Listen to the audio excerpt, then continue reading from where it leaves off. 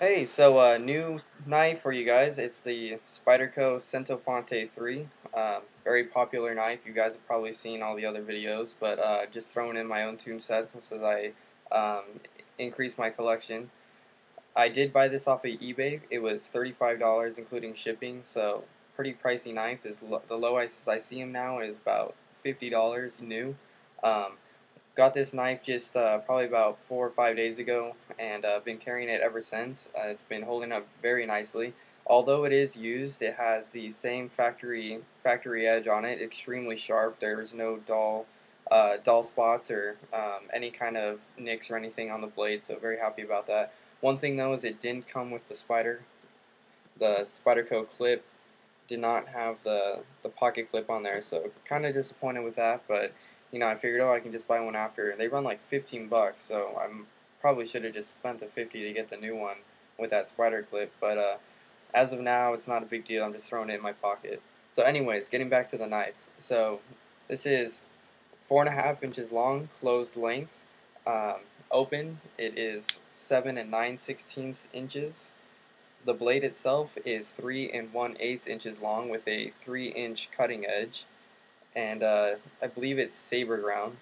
It's got the infamous spider hole there. Jimping on this knife is excellent, and just like most Spydercos, it's got that ramp, so holding it is very ergonomic. It fits super comfortable in the hand, and your thumb just sits tight in that ramp. It's got very nice belly to the knife. Got a fairly pointed edge, but as much as I've been using it, great for EDC, just as everyone else has claimed it to be. It's living up to its title. This knife, some downsides, it doesn't have any screws that are removable. As you can see, they're all pins, including the pivot for the blade, so there will be no tightening or loosening of this blade. It will just, over time, as I got it now, the blade is very stiff. You can see I can't even throw it forward by doing that lock back close. So, either two hands or, opening it, you gotta hold that lock back down, and I put my index finger at the top and I just push down a little bit and then turn it around to close it. Um, Spider hole is a little bit smaller than I'm used to. I'm used to carrying my Endura 4, which I really like. Obviously, it's a little bit big for EDC, but it doesn't bother me too much. This one's a lot smaller, at 1/2 inch or 2 millimeters. Opening speed, of course, it's not like extremely fast. It's not made for that. It is a smaller spider hole, but opening it, that is pretty quick. That's not flicking it. That's fully manually opening it. The knife pivot is yet still too tight to just go ahead and flick it out, but over time you'll be able to do that. From the videos I've watched and from my own experience now, this is considered a gentleman's folder. It has FRN handles, which is fiberglass reinforced nylon. Um, no extreme grip in particular. There's no texture to it. The back of the blade is very smooth, the handle, I'm sorry, and the front has a couple grooves here. But, regardless, for small EDC tasks, it is extremely comfortable, and with that grip, you don't really have an issue of slipping or anything.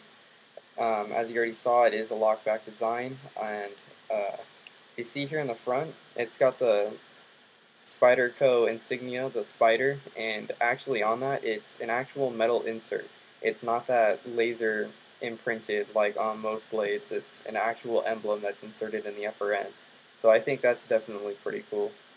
It is tip up, tip down, but only right hand carry. Spyderco typically puts them on all four sides, but on this particular model, it's a Centofante 3, they do not have it for left side carry. So it's right side tip down or tip up carry. So, regardless, that's still pretty good on their part. Um, as far as cutting ability, this knife comes razor sharp. I did get it used, but I'm led to believe that it still has its factory edge, doesn't show any blemishes or marks or any scuffs or anything from use, so it was very lightly used, whoever did own this before the person I bought it off of. I'll go ahead and show you a little bit of cut test. I got some cardboard. So just take some normal cardboard to give you a sense of how sharp this is. Razor sharp. Do it a little bit slower. Super, super sharp. You can just swipe through.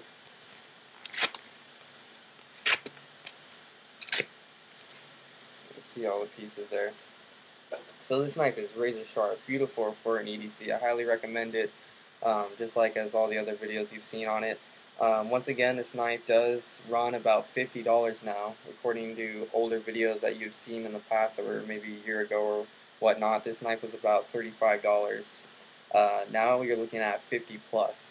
So if you can get this knife cheaper than that, go for it. And if you plan on buying this knife, I'd buy it now because it seems like the price is just going to continue going up. Just real quick, it is made in Seki City, Japan. So it is made in Japan, and it weight of the knife, it's 2.6 ounces, or I'm sorry, 2.5 actually.